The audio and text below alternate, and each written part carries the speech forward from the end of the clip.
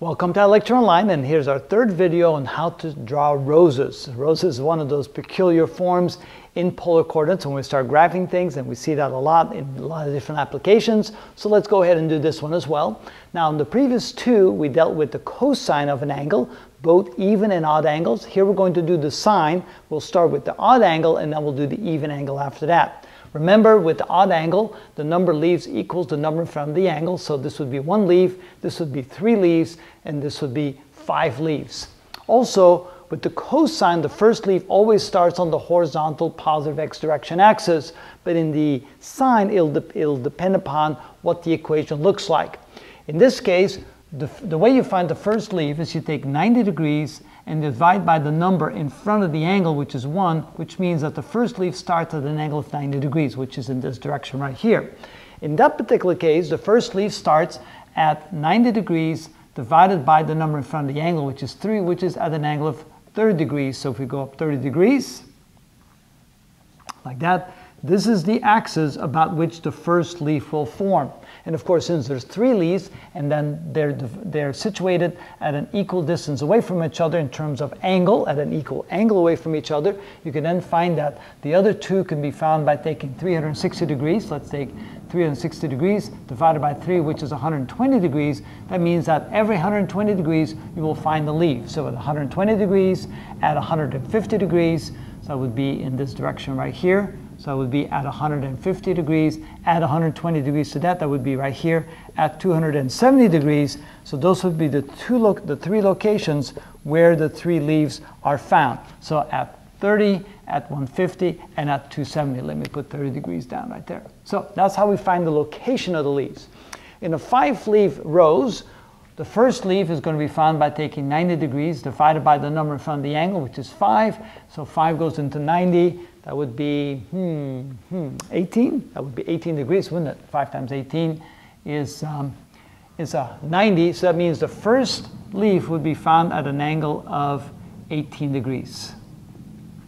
Now, where are the other leaves? Well, there'll be 5 leaves. They're spaced apart in equal angles. So we take 360 degrees and divide it by 5. And what do we get?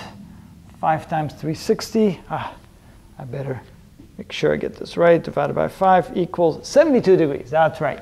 So every 72 degrees, so add 72 to 19. That gives you 90 degrees. So there'll be a second leaf at 90 degrees. A third leaf would be 90 plus 72. That's 162 degrees. That would be right about there. 162 degrees. Add 72 to that. That would be 234 degrees. 234, that would put us right about here. And add 72 to that, that would be 306 degrees. That would be right about here. And so we have 1, 2, 3, 4, and 5 leaves, all evenly spaced, 72 degrees away from each other, starting at 18 degrees. So that's how you determine how to graph these. Now the rest would be relatively simple.